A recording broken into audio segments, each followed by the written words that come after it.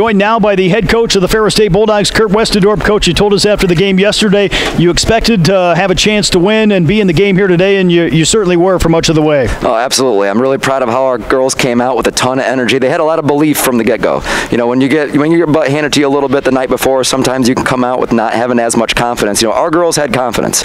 You know, we did a good job this morning in our walkthrough and film session and scout. We saw everything that was there. We worked at it, and we really executed very well early in the game. Really well early in the game. I'm just really proud of our effort to kind of take these guys down to the wire. I know the final score is 15, but that's not indicative of how the game was. Obviously, they say a player makes their most improvements maybe from game 1 to game 2. You didn't have a whole lot of time between game 1 and game 2, but certainly some of your young kids really stepped up and improved their play here today. Well, defensively, our post players really stepped up and grew. I mean, yesterday they kind of got whatever they wanted on the paint. You know, we played so much tougher. We got a little bit more precise with our coaching, and they did a nice job of taking that coaching, really applying it out in the court. They were able to see a little bit of what it took.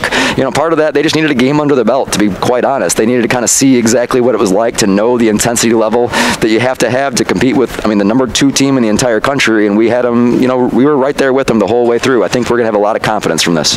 What were some of the keys maybe going down the stretch that Ashland did well in that fourth quarter to kind of pull out the win? It was really more in the third quarter, I kind of thought, like when they were really able to get it from like where it was super tight, they kind of got it up to like 6 and 8.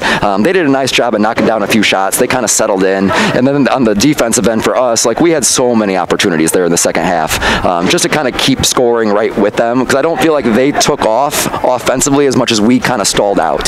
So I felt like we had opportunities, we didn't capitalize on them. But Ashland did a nice job. They made shots down the stretch when they had to, and we started putting the pressure on them and trapping them a little bit. We forced several turnovers, but then they hit some back-to-back threes, which is kind of a little bit of the give and the take of what you have when you're trying to come back from 10 with 4 minutes to go.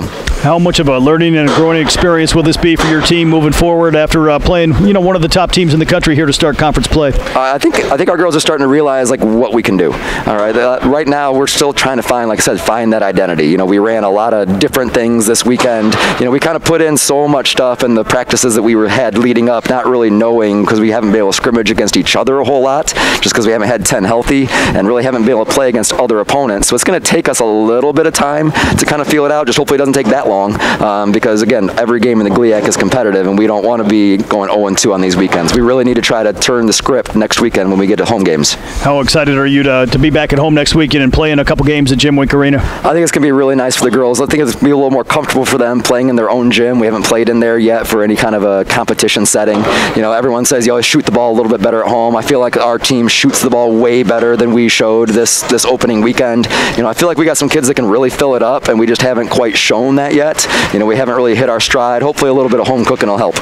Well, Coach, thanks for being with us. Safe travels home, and we'll talk to you again next week. Thanks, Rob.